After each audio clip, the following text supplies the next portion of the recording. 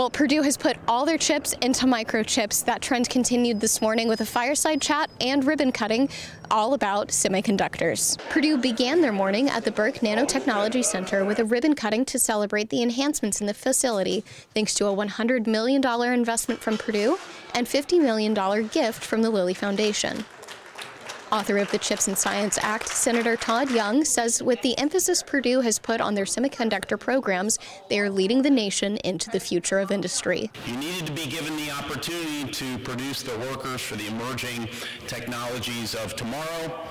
You are doing that with great expertise and attracting the attention of businesses and government leaders alike in the process. Purdue President Mung Chiang says the semiconductor programs at Purdue are creating economic opportunities for Greater Lafayette in and out of the campus community by bringing semiconductor manufacturing jobs right here to West Lafayette. One big reason they're here is because of the facilities and the facility-enabled innovation plus workforce development that is happening right here. Following the ribbon cutting, Chiang, Senator Young, and National Science Foundation Director Sethraman Ponchanathan hosted a fireside chat to discuss the future of this emerging technology.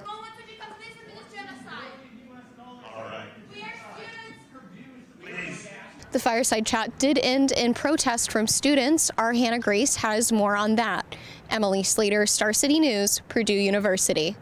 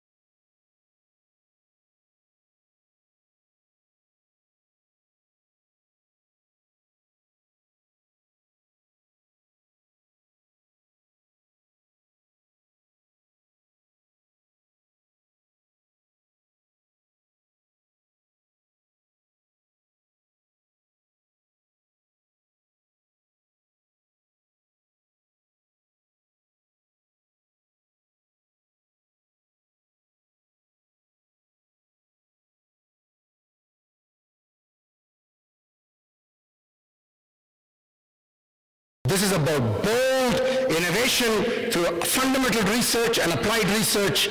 It's going to keep us in the vanguard of competitiveness, and that's going to make possible knowledge and kickstart amazing things for the future. I know it's going to happen.